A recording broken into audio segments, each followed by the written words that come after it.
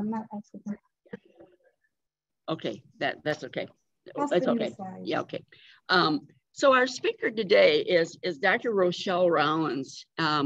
She is a Toledo native, living here for 33 years. She's married and has 4 daughters and 1 grandson. She's originally from Brooklyn, New York, and has resided in the Toledo area for 35 years.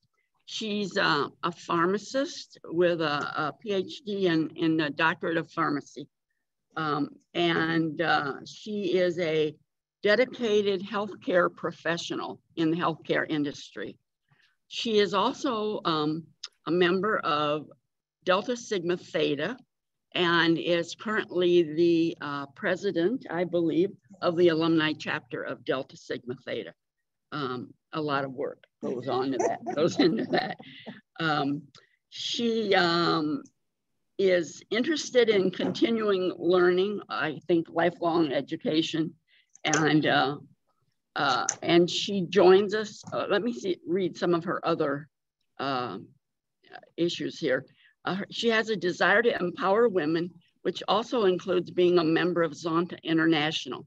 She served 7 years as a council member appointed by past Governor Kasich of Ohio to the Ohio Developmental Disabilities Council and has been reappointed to Toledo-Lucas County Commission on Disabilities.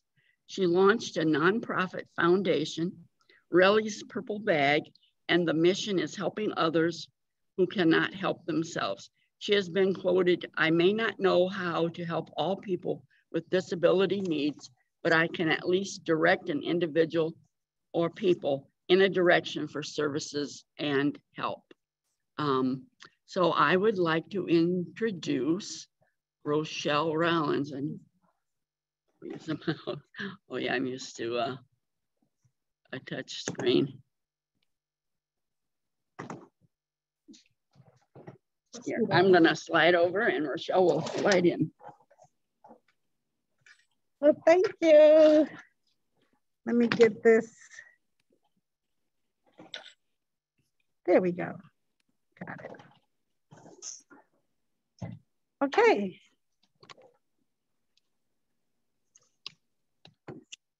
I'm gonna take my mask off so you guys can hear me clearly in the room and on Zoom. In the room and on Zoom. Hey, that kind of rhymes.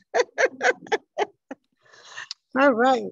So I was attempted to try to share my screen. However, the program that I have my slides on, we would have had to add a program to this computer, and we don't want to prolong any further. So the slides will be available for the League of Women Voters.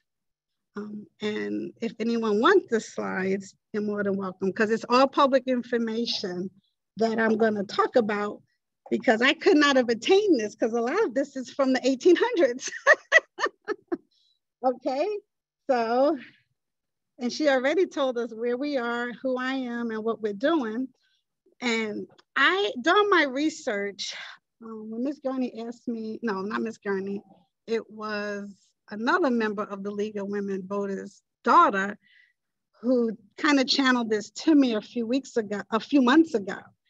And I thought I knew something about the women's suffrage movement, but it is so much more information. And when they talked about the Black women during the suffrage movement, it was even more, because I actually learned that there was other minorities as well that was in the forefront. So this is really nice. There's a lot of women that are Black who was involved starting in the 1700s, but I'm just gonna try to get to 6 women because it's just too many, it's a lot.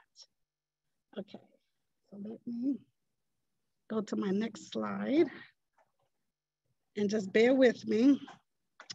So when Congress ratified the 19th Amendment on August 18, 1920, giving American women the right to vote, it reflected the culmination of generations worth of work by resolute suffragists of all races and backgrounds. Historically, attention has focused on the efforts of white movement leaders like Susan B. Anthony, Alice Paul, and Elizabeth Cady Stanton. But they work alongside many lesser known suffragists, such as Mary Louise Bottineau Baldwin, Dr. Mabel Ping-Hu Lee, and Nina Ontario Warren, who made crucial contributions to the causes which also battling racism and discrimination. So yes, the movement was for voters' rights, but all the women, all nationalities was also fighting for racism and discrimination for all women. So for their part, Black suffragists came to the suffrage movement from a different perspective. And that was stated by Ernestine Jenkins, who teaches Black history and culture at the University of Memphis. Their movement, she said, grew out of the broader struggle for basic human and civil rights during the oppressive Jim Crow era. But while many 19th century women rights advocates got their political start in the anti-slavery movement, not all were keen on seeing Black men leapfrog women for voting rights with the 15th Amendment. Viewing the issues competitively, some leading white suffragettes aggressively sidelined Black women and their broader civil rights issues like segregation and racial violence. From the movement, one strategy using their platform to perpetuate stereotypes that women of color were uneducated or promiscuous. So we had some people thought differently of minorities, which happens all the time. And this right here, everyone knows Sojourner Truth, and she's considered the first Black female in reference to being a suffragette. A lot of people know her of the Underground Railroad and everything. But through my research, I learned she is the first person they consider a Black woman of being a suffragette. So she was born Isabel Baum-Free, which I learned that. I'm so used to hearing Sojourner Truth, a slave in upstate New York. She was the first known African-American suffragette and an illiterate preacher and a reformer from Ulster County, New York. She was an emancipated slave who supported herself in menial jobs. She traveled throughout the Eastern United States and attended women's rights conventions and as an outspoken prominent for women's rights and women's suffrage. And her overwhelming presence, personal magnetism, and unique oratorial style captivated audience and won even skeptic to the cause. She also earned money by selling the narratives of Sojourner Truth, written by her by Olive Gilbert. So she may have been illiterate, but she was very resourceful to try to get her message out. So she utilized other people who can write for her and who can actually document for her. So she's really considered like the first female Black suffragette. And we all know of her. In 1864, she traveled to Washington, D.C., where she was received by President Lincoln in the White House. In December of that year, the National Freedoms Relief Association appointed her counselor to the 5 People of Freedom's Village, Arlington Heights, Virginia. Truth also attended meetings of the American Equal Rights Association, where she called for the vote for other Black men for women. In the mid-1850s, she moved to Battle Creek, Michigan, where she lived among an enclave for free Blacks. In 1875, Truth returned to Battle Creek amid forays of lecturing, where she died in 1883. So I almost overlooked her because I was like, okay, I know her story in a different venue. So I thought that was really good to try to highlight her in a different way, since we're educating the community about, women in the suffrage movement. Okay, the next person, Frances Ellen Watkins Harper. She lived 1825 to 1911. Now she was born in 1825 in Baltimore to free Black parents. Harper received a rigorous education at the Watkins Academy of Negro Youth, founded by her uncle, Reverend William Watkins, an abolitionist and educator.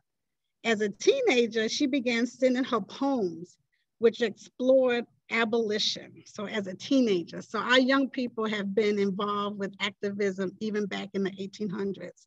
And even today, they're very involved today with what's going on in the world. And she published her first poetry collection, Autumn Leaves, around 1845. Decades later, her novel, Iola Leroy, one of the first to be published by a Black woman in the US, told the story of mixed race women raised as white, then sold into slavery, addressing themes of race, gender, and class. Harper moved north in 1850 to teach, during which time she lived in a home that served as an underground railroad station. So they were really involved. Yes, these suffragettes, they were really involved with the world and what's going on. Hearing the stories of escaped slaves, her activism, along with the passage of an 1854 law that forced free Blacks who entered her home state of Maryland from the North into slavery. Unable to return home, she channeled her thoughts into activist writing and speaking. So she wasn't able to go back home after, you know, her choices of life. When it came to the cause of women's suffrage, Harper was convinced it would not be achieved unless Black and white women worked together.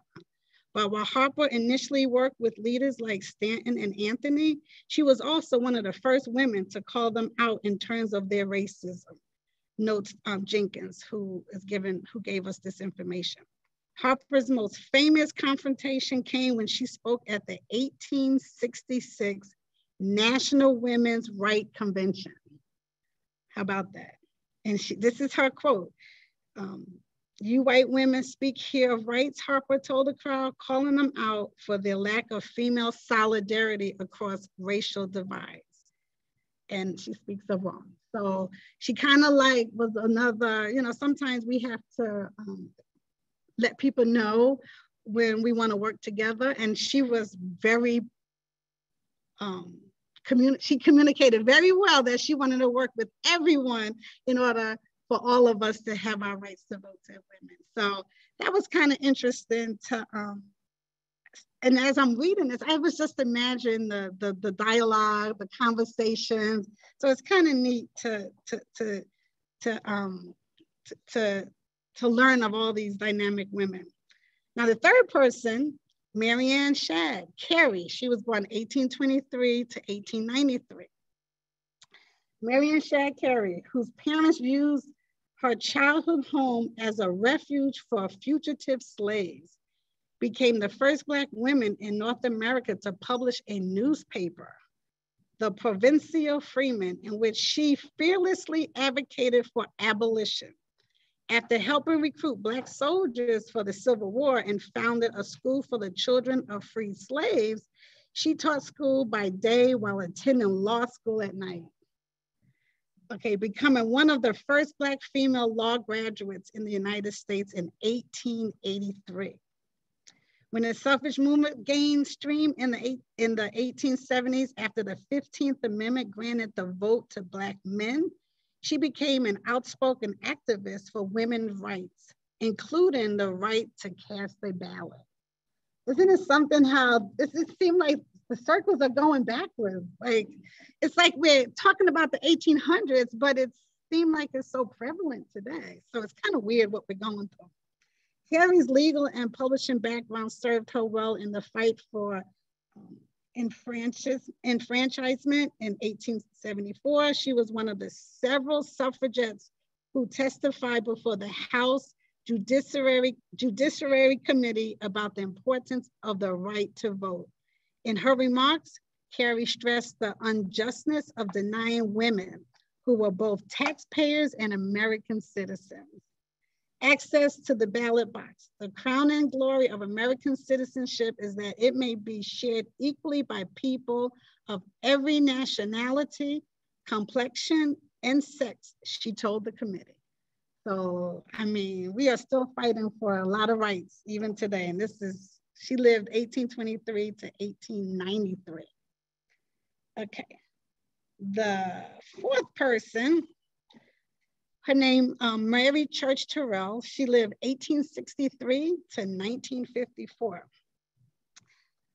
Pushed out of the mainstream suffrage movement by white leaders. Black suffragists through the 1800s found their own clubs in cities across the US, along with church-based organization.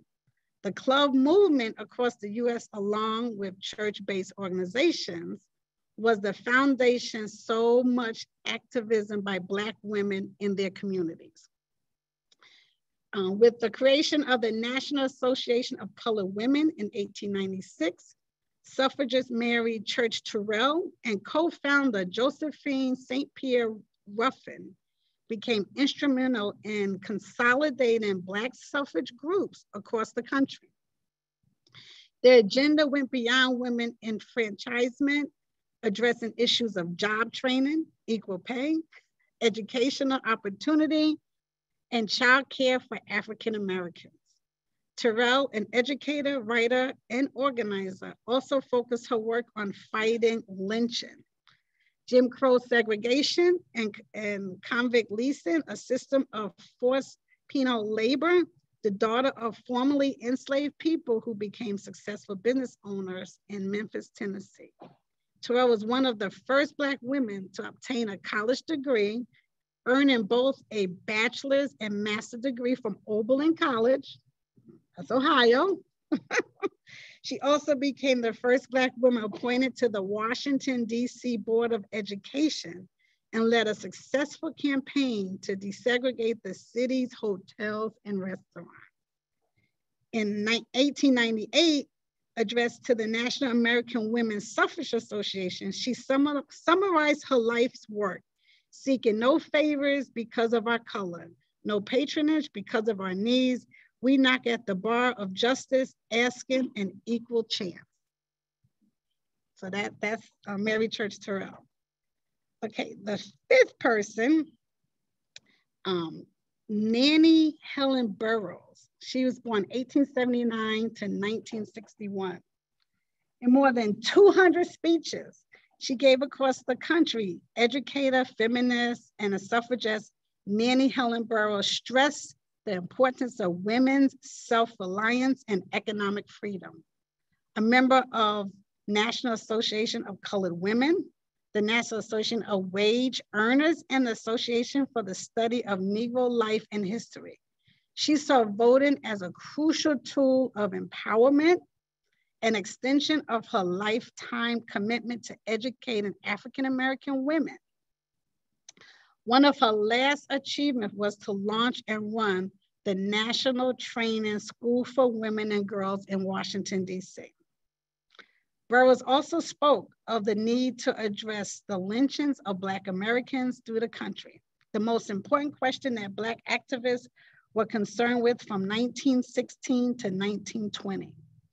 The years before the 19th Amendment were lynching and white mob violence against Black people, that activists like Burroughs, Terrell, Wells saw the right to vote as a tool to create laws and protection for African Americans throughout the country.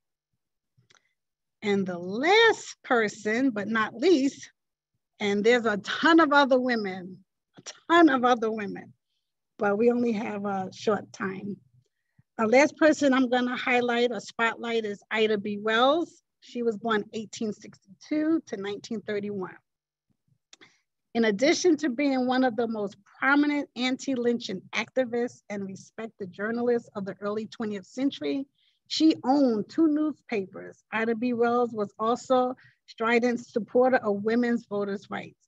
In 1913, Wells, one of the founders of the National Association of the Advancement of Colored People, co-founded the Alpha Suffrage Club, Chicago's first African-American suffrage organization. The club was notable for its focus on educating Black women about civics and its advocacy for election of Black political officials. But Wells and her peers often faced racism from the larger suffrage movement. When she and other Black suffragettes tried to join a national suffrage march in Washington, D.C. in 1913, movement leader Alice Paul instructed them to walk at the back end of the crowd. Wells refused. Either I go with you or not at all, she told organizers. I am not taking this stand because I personally wish for recognition. I'm doing it for the future benefit of my whole race. So Ida B. Wells also, the women that they said to go to the back, that's the organization that we're a part of. So we're 109 years old. And that was the year that our sorority was established, January 13th, 1913. So our organization was the one that said, we're gonna march in this march because we knew it was the right thing to do for the betterment of all people. And a lot of our founders and the members of the organization at the time, they did march in the back. But Ida B. Wells, she was like, she just said, I'm just going, I'm either in or out, basically. And she made her way without the rest of the organization, and she marched with the Chicago. And it was, the story gets a little more intense, but she's known for that. And this was our sorority first public act of social action. So we was established that January.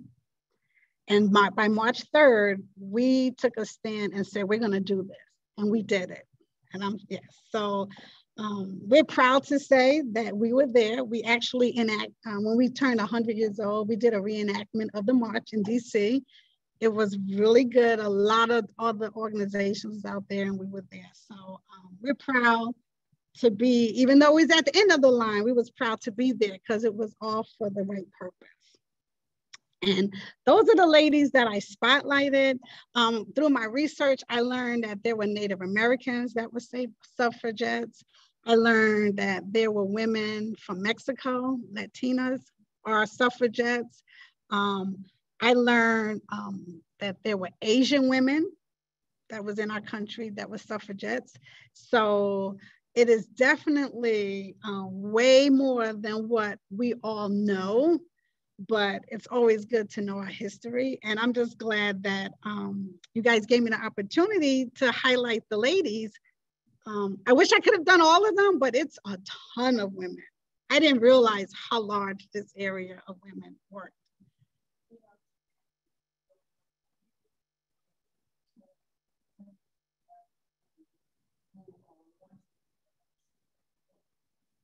Maybe the suffragette movement has to rise up again for intelligent Black women who belong to all these sororities to stop fighting the prejudice to keep them off the Supreme Court. We're still fighting the same battles over and over again after 100 years. Did you guys get a chance to hear that? Can you hear her statement? Oh, wait. Were you guys, I'm gonna repeat what, I'll do it as a synonym. One of the members, right? What's her name? Phyllis, one of the women, Phyllis of the League of Women Voters, she acknowledged the fact that even today, with the Black women who are trying to get on the court, the federal court, judges, we still have to fight over 100 years later, and maybe the suffragettes should rise up again. The suffragettes need to rise up again, and we continue to fight this battle. It is a battle that we're going to be fighting as women. I think Black women, we get targeted a little harder, but just as a female in general, in reference to voters' rights, it doesn't matter what nationality you are.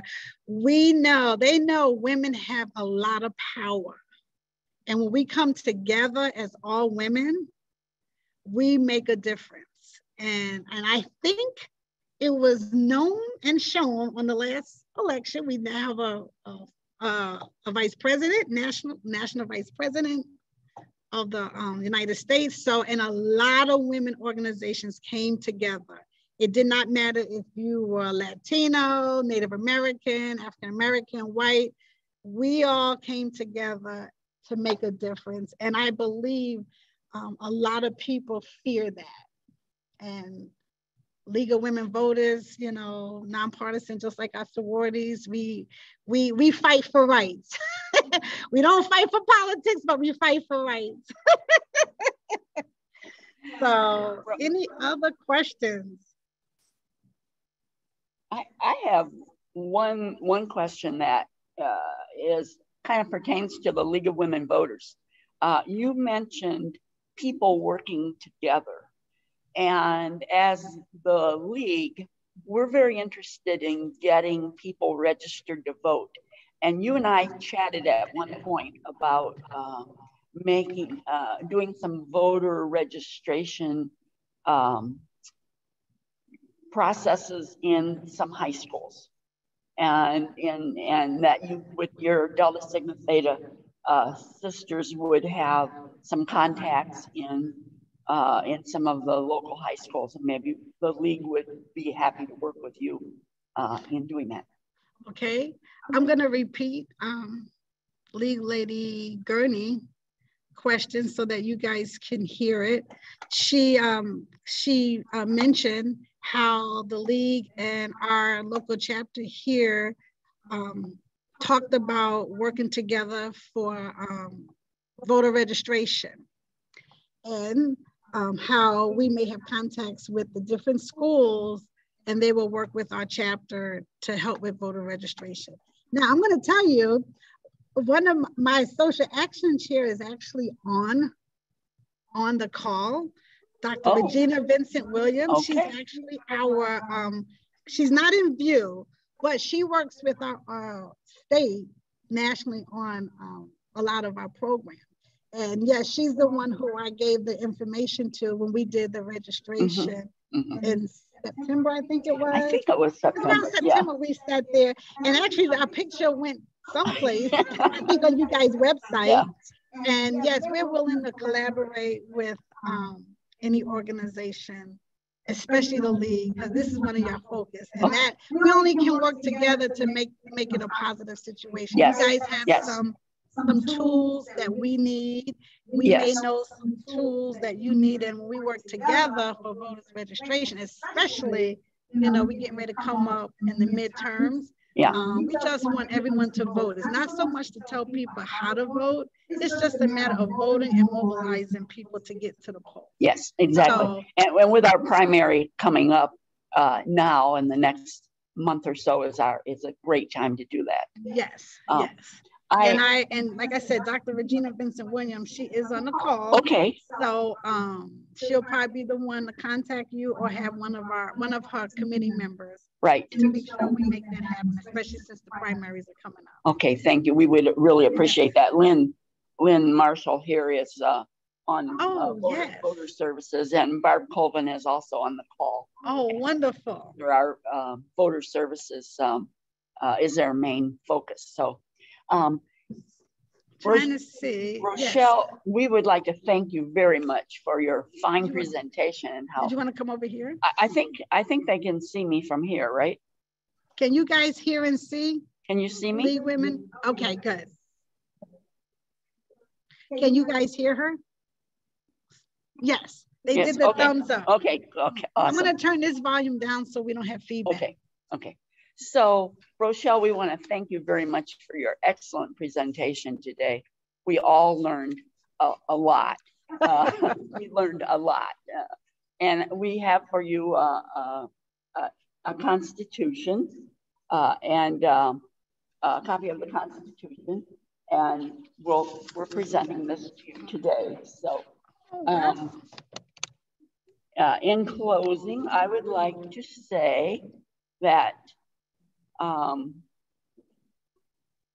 this concludes our program. Be sure to join us next month. The information is on the League website. LWVToledo.org is our League of Women Voters website for Toledo-Lucas County. Thank you very much. Ms. Gurney, Yes. is it okay? I know we have a couple of minutes. Do Yes. we want to ask Yeah. the people Yes. on the Zoom if they had Yes. any Are questions there or any statements? questions? I do see some info in the chat. I don't know if anyone is, let's see what's in there. Looks like. People want copies of the slides. Okay. That looks like someone, I think it's Barbara Colvin. She's left her email. So we probably have to, Barb Colvin, you guys know her? Yes. Okay, so she wants a copy of the slides. She said, thank you. If any, and looks like one of my sorority members answered a question for me. They asked who I was. Thank you, Frankie, thank you. And then also our social action chair of Toledo Alumni Chapter, she said we worked with Jen Miller and others from the league. And she's a member of the And she's a member of the Seneca County League of Women Voters. Oh, I didn't and realize. And they also work together with redistricting. Can I say something? Oh, yes. Barbara Colvin. Oh, there she is. Okay, let me raise the volume up so we don't have feedback. Okay. Somebody asked how to get the slides if they're not members of the league, and I volunteered if they email me, I will make sure they get them. So the slides are going to be available to the league, but for people who are not members of the league, of our league, and you want the slides, if you email me, I'll make sure that you get them. Versus I want the slides too, but I will be glad to send them out to people who are not members of the league and wouldn't have any other way of getting them. So if they email, instead of having people put their emails in the chat and I have to write them down, if I make a mistake, then it doesn't work. You email me and I will get you the slides for the presentation. This was very good. Thank you very much. No problem. Her email is in the chat. I think I read it somewhere. It's B Colvin, BCOLV as in Victory, IN @vex.net. Okay. Good. So if anyone didn't get that, I'm sure there's another way to make sure you get it too. They have a nice website. Toledo League. I do have one other question. I heard that Ida B. Wells then went to England in the end after a lot of the things she did here. Did you have any information about that?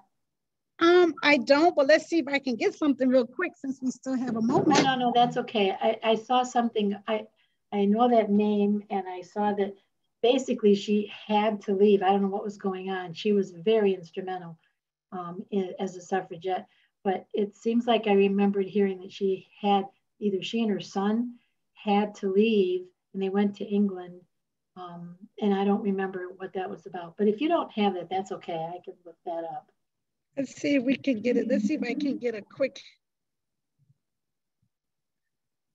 Okay, so it says Wells traveled to Britain in 1893 and 1894 at the invitation of social activist Catherine Impey, I-M-P-E-Y. Her second tour was far more successful than the first, as she explored as many connections to Victorian print culture as she could to maximize her message. So she did go over to England to maximize her message about women's rights. Because that's kind of interesting. It's kind of interesting because I think some of us suffragettes, for the white people, hate to differentiate like that, they went to England and learned what the activists were doing there and then came here. And now she's going back to Britain to join with some activists there. We all kind of come full circle, don't we? Well, I'm so glad you asked that question because that's great knowledge to know. Okay, so the question was, so everyone heard what? Okay, so the question that Barbara Colvin asked was, did I have any information about Ida B. Wells going to England? And she wasn't aware of why she went to England. So I said, well, let me see if I can find something out real quick. And that's when I read Ida B. Wells traveled to Britain in 1893 and 1894 at the invitation of social activist Catherine Impey, I-M-P-E-Y. I hope I'm pronouncing that right. Her second tour was far more successful than the first as she exploited as many connections to Victorian print cultures as she could to maximize her message. So, and then what Ms. Colvin said is that it's kind of interesting because the suffragettes went to England first to get information to bring back to the States.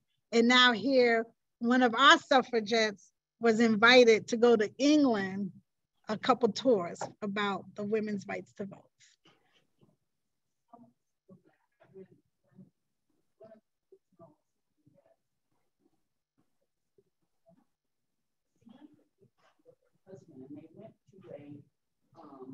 They went to a gathering where only the men were allowed to speak, and the women had to be like in the balcony behind a curtain, and it made her so angry that she then began her whole women's movement, saying that women need to get the right to vote.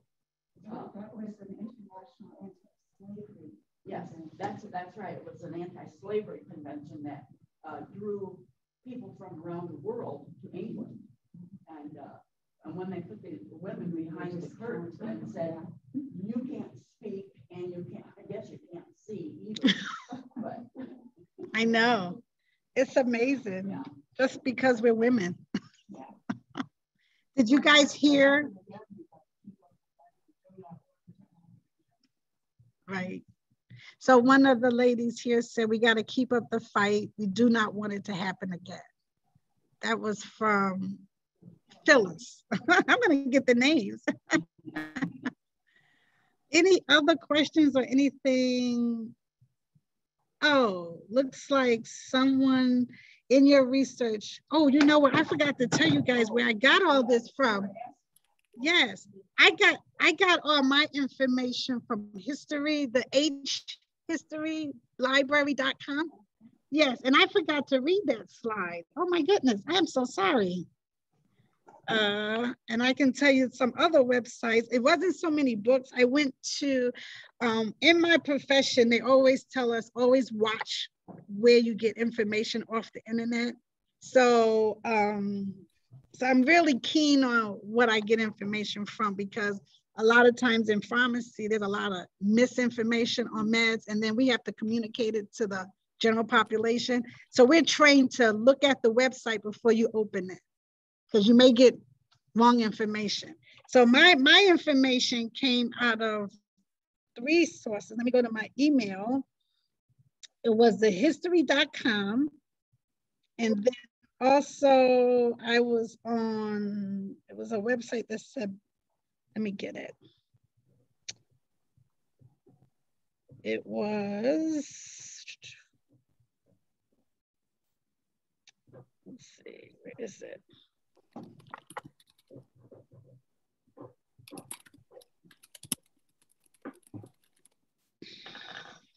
History.com, women, hold on, here it is.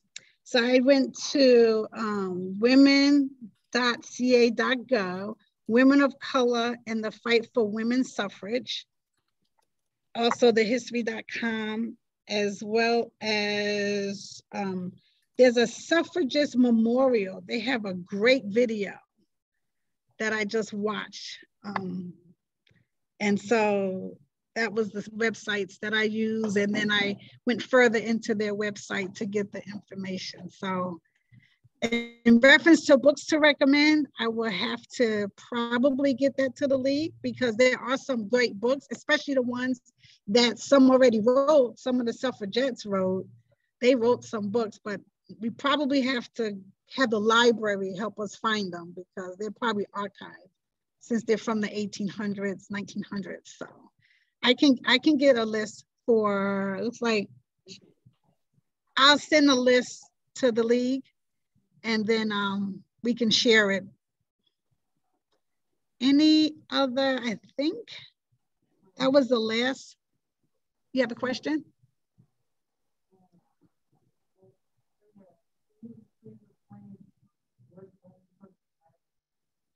Oh, she's talking about my nonprofit. Oh, well, I can talk about that at another time. It's just a nonprofit that they had a question on my introduction about Relly's Purple Bag. So Relly's Purple Bag is a nonprofit that I created when I was 50 with the state of Ohio. And instead of, because I've worked with like 15 to 30 years at the time with people with disabilities. My oldest daughter, she's an adult with a disability. And when we was in the TPS district, I was asked to be like a parent advocate to help people with disabilities. And at the time, I had to say no because I didn't know what I was doing. I was learning. And so now I try to be a resource to whoever for disabilities, people, aging population, AGING population, anybody who needs help. I just want to be a resource for whatever the needs are in our community. So that's what I do on my side job. And so that was the question. What is Relly's Purple Bag? And that's what it is. So I haven't really promoted it like I would like to in Toledo because I don't want to do any conflict. I was also on the council, as you read, with the state. And so I chose not to move that forward because I was working with government to help with policy and fundraising to get to allocate funds to different counties of Ohio to make sure people with disabilities would get the right resources. So I just thought it would be a conflict. And so that's what Relly's Purple Bag is. Another question?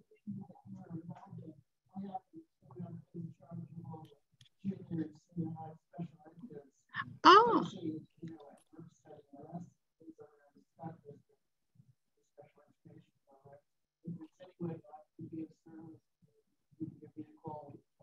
Yes, oh, most definitely. So one of the league ladies offer her services for the nonprofit. So I would contact her a little later.